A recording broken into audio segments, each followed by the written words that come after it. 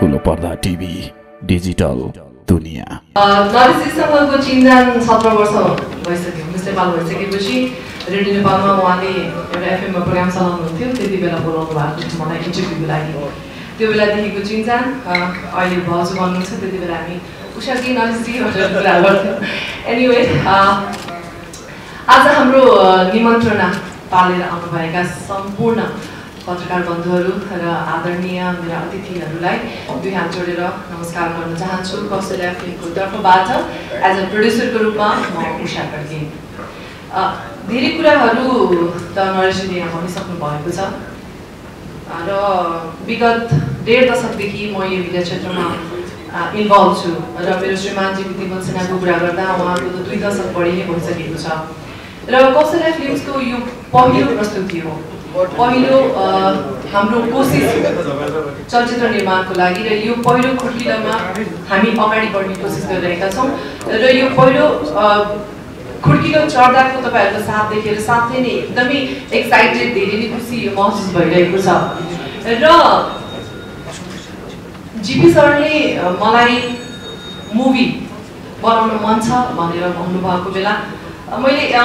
हो र भनेर एकदम नर्मल रियाक्ट गरेँ। उहाँले भन्नुभयो साँच्चै आइएम भेरी सिरियस, मुभी बनाउने कुरा छ भनेर भन्नुभयो र अहिलेसम्म हामी दुवैजना श्रीमान श्रीमती मिडियामै इन्भल्भ छौँ र मिडियामै बसेर हामीले काम गरिरहेका छौँ। त्यसको बाहेक पनि हाम्रो आफ्नो बिजनेस छ, तर पनि मिडियालाई नै बेसिक रूपमा हामीले अगाडि बढाएर काम गरिरहेका छौँ। हाम्रो प्रोमोटर्स नेपाल भन्ने कम्पनी छ जहाँबाट हामीले म्युजिक भिडियो, त्यसै गरी टेलिभिजन कमर्सियल र थुप्रै टेलिभिजनको लागि प्रोग्रामहरू पनि अहिलेसम्म बनाइरहेका छौँ र यसलाई निरन्तरता अवश्य पनि दिनेछौँ। र एउटा डिरेक्टर भइसकेपछि ठुलो सपना भनेको चलचित्र निर्माणको हुन्छ, सिल्भर स्क्रिन र एउटा डिरेक्टरको यो सपना हुनु स्वाभाविक नै थियो र जीपी सरले मलाई यो कुरा भन्नुभएपछि हामी दुवैजनाको सहमति र समझदारीमा 1.5 वर्ष होइन 3 वर्ष भइसक्यो प्रिपरेसन भएको र सामीपीजीसँग कुराकानी हुँदा सामीपीजीसँग हामीले क्याफेरिना दरबार मार्गमा भेटघाट गरेका थियौँ फर्स्ट टाइम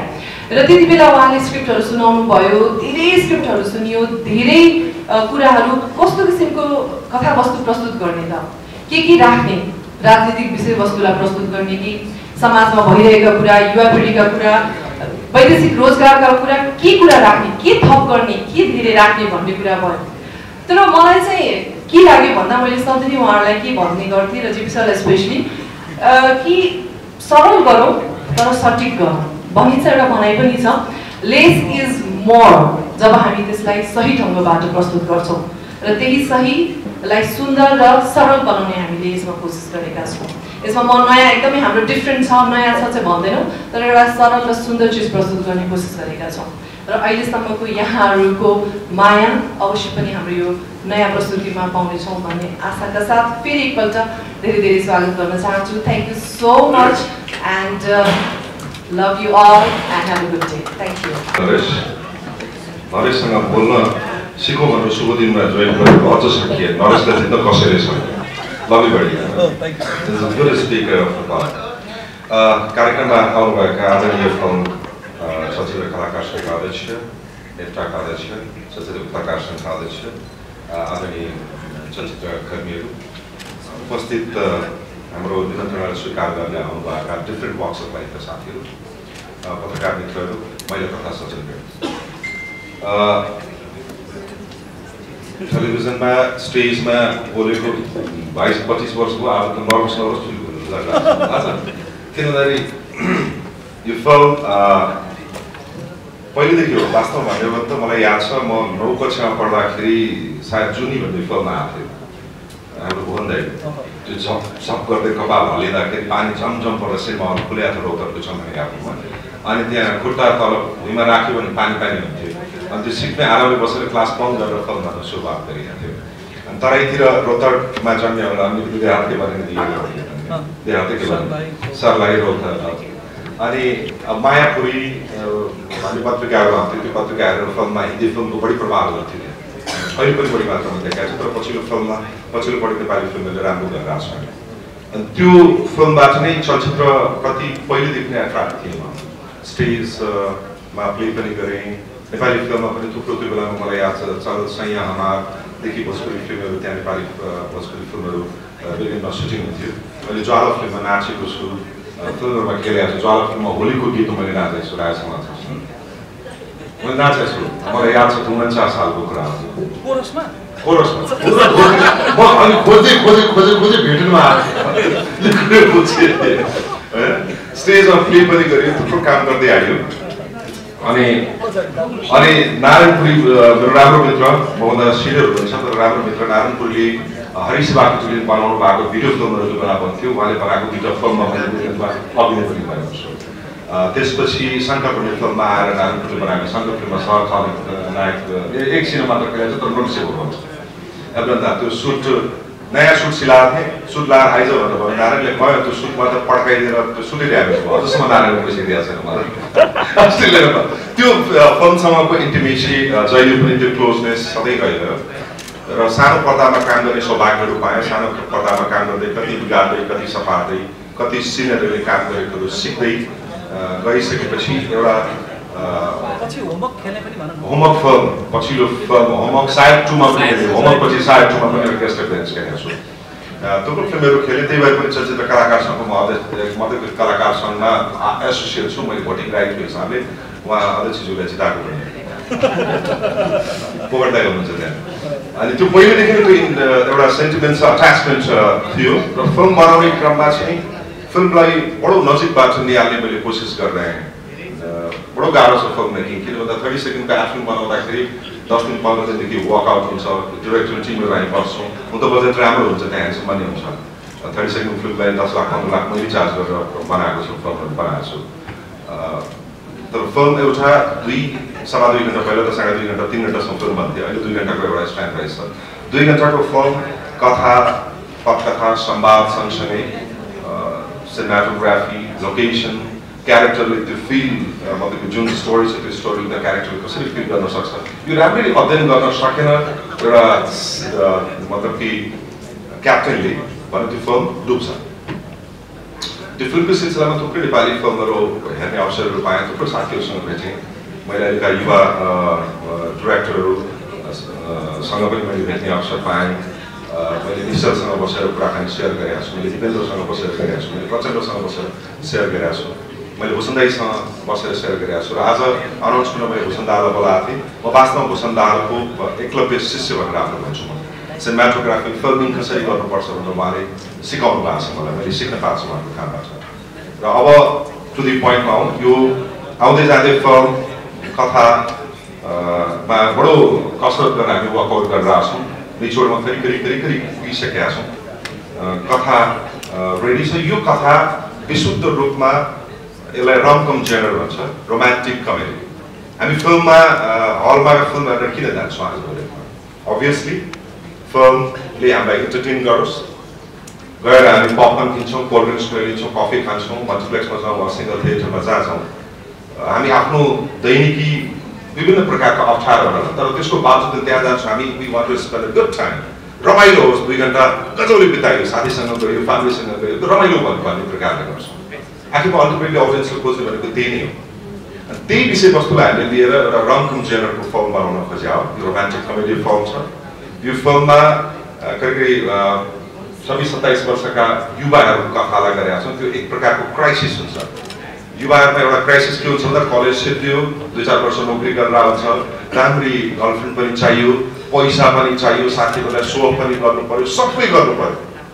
तर कहीँ न कहीँ कन्फ्युज छ है कथा लिएर जाने गर्लफ्रेन्ड भयो गर्लफ्रेन्डले गएर उसले छोडिदिन्छ एउटा सँगसँग अर्कोसँग डेटिङ गरेर हुन्छ अर्को केटीको एउटा एक्सपेक्टेसन हुन्छ केटाको एउटा एक्सपेक्टेसन हुन्छ धेरै चिजहरू छ त्यो चिजलाई चाहिँ यो फिल्ममा हामीले समावेश गर्ने कोसिस गरेका छौँ र मान्छेलाई सिचुएसनल प्रकारले हँसाउँ र बटम लाइनमा आफै मन पराएको मान्छे जिन्दगीमा समेट्न पाइयो पाउन पाइयो भने सबभन्दा खुसी हुन्छ र त्यो सिचुएसनलाई लिएर हामीले फिल्म बनाउँदैछौँ यो फिल्म करिब 2 घन्टाको हाराहारीमा फिल्म बन्नेछ यो फिल्म सुटिङ हामी दसैँ तिहारपछि सुटिङ फ्लोरमा जान्छौँ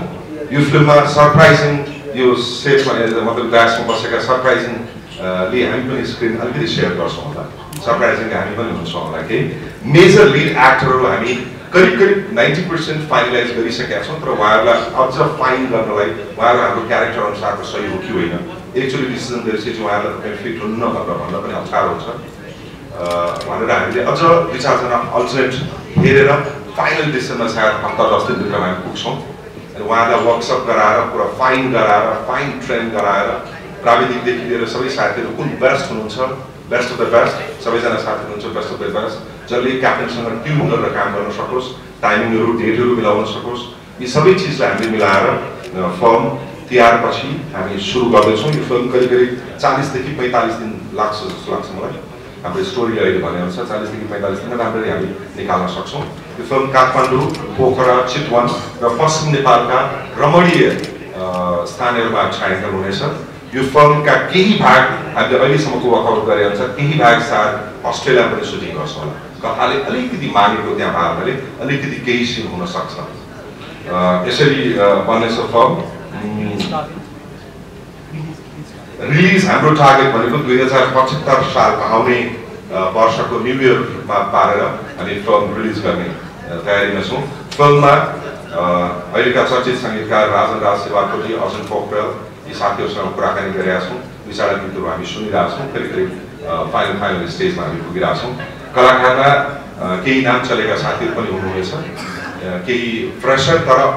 क्यामेरा र एक्टसँग अनुभवी भइसकेका साथीहरू हुनुहुनेछ अनि यो फिल्मको बजेट टेन्टेटिभली सस्तोमा बनाउनु पाए त हुन्थ्यो तर एड बनाउने मान्छे परियो अलिकति कम्प्रोमाइज गर्न सकिन्न त्यो भएर 1 करोडको हाराहारीमा खर्च गरिन्छ र 1 करोडको हाराहारी गरेर प्रोड्युसर साथीहरूलाई 4 करोड कमाएर हुन्छ साथीहरू दादा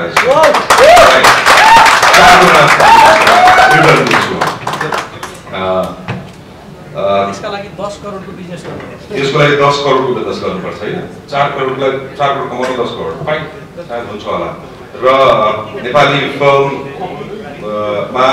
एक्टरको रूपमा आफू 2-4 फिल्ममा एसोसिएट भए पनि नेपाली चलचित्र उद्योगले मलाई राम्ररी स्वागत गर्नेछ र माया गर्नेछ सिनियरहरूले माया गर्नेछन् आशीर्वाद दिनेछन् सल्लाह दिनेछन् र युवा साथीहरूले मलाई पक्कै पनि मेरा हर स्टेपलाई सहयोग गर्नुहुनेछ सद्भावको भाषाहरू बोल्नुहुनेछ शुभकामना दिनुहुनेछ भन्ने अपेक्षाका साथ मेरा प्रोड्युसरहरू सबभन्दा पहिला मेरो धर्मपत्नी प्रोड्युसर भइदिनु धेरै धेरै धन्यवाद घरको बच्चाको फी काटेर पक्कै फिल्म बनाइरहेको छौँ हामी अलिकति रिजर्भ गरेका छौँ त्यही फिल्ममा त्यही पैसाबाट फिल्म बनाउँदैछौँ केही त्यसपछि मेरो मिल्ने साथी मेरो आफ्नै साथी Manoj thank you very much different works of लाइफको भए पनि you are the entire SLFC टिमका साथीहरू त्यो हिँडै छ अझ पनि I am not डिस्क्लोजिङ that thank you very much guys and अनि मेरो विलेज भाइ मित्र सन्तोषले जहिले पनि मलाई गुरु भन्छ गुरु नभनाए म दाइ भनेर भन्छु म भेरी यङ भेरी डाइनामिक